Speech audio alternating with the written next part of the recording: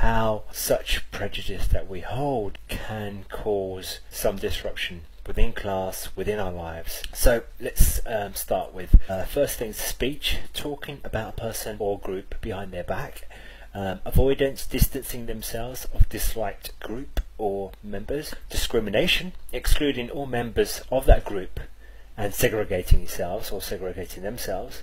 Then comes physical attack. Prejudice may lead to acts of violence or semi-violent. Now, speech is a negative or verbal remarks against the person, group or community are not addressed directly to the target or the person. Generally referred to as talking behind someone's back. You'd whisper something in someone else's ear and then it causing a person's psychological view within the cognitive mind of the other person who's receiving it.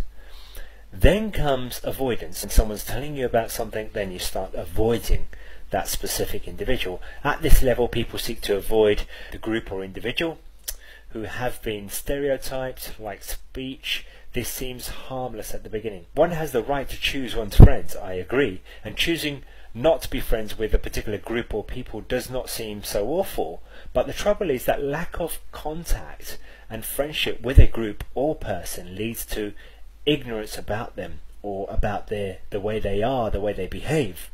And ignorance in turn leads to stereotyping, fear and prejudice. Okay? And then comes acts of discrimination, where the group start talking about the person behind their back, start laughing at them, and the unwanted group or individual is now kept out of some social circles. Gordon Allport basically went on to neighbourhoods, shopping areas, social clubs, schools, churches, gatherings, places, what have you.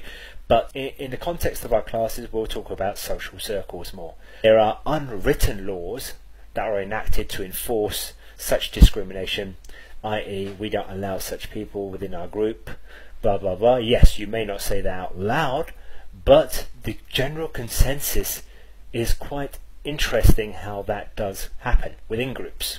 And you may have noticed this yourself, some of your own experiences throughout your lives that's happened.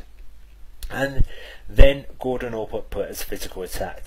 Now, it may take the form of gang war. Within Gordon Allport's results, he went on to gang warfare resulting from prejudice or take the form of defacing buildings or places of worship, and we don't have to go that far to see where physical attack actually comes from. I mean, look at football hooliganism, for example. My team, your team, blah blah blah, and that's a perfect example of how this in turn becomes a physical attack. This physical attack doesn't have to be in the form of physical violence. It can also be in the form of emotional or psychological harm, and that alone is assault. The final step escalates from murder to genocide, which obviously he was actually looking into the genocide of the Jewish community. In the context that we're looking at, what I'd like to highlight is that during World War II, the masses followed Hitler because of these gradual steps of prejudice, where people became conditioned to believe it be true.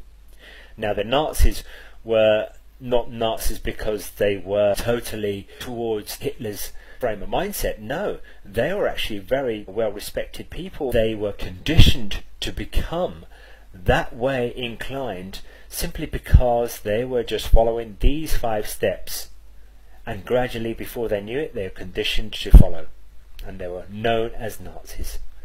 It's basically just to give you a quick insight into how our minds work and how prejudice works. Your classmates are a great way to practice these principles of working together as a team. You know, make an effort to meet up, work together and help each other out. Some people you will not get along with, which is understandable, and some people you will. But if you both try to get along with each other, then there is a mediocre where you are actually coming for a purpose.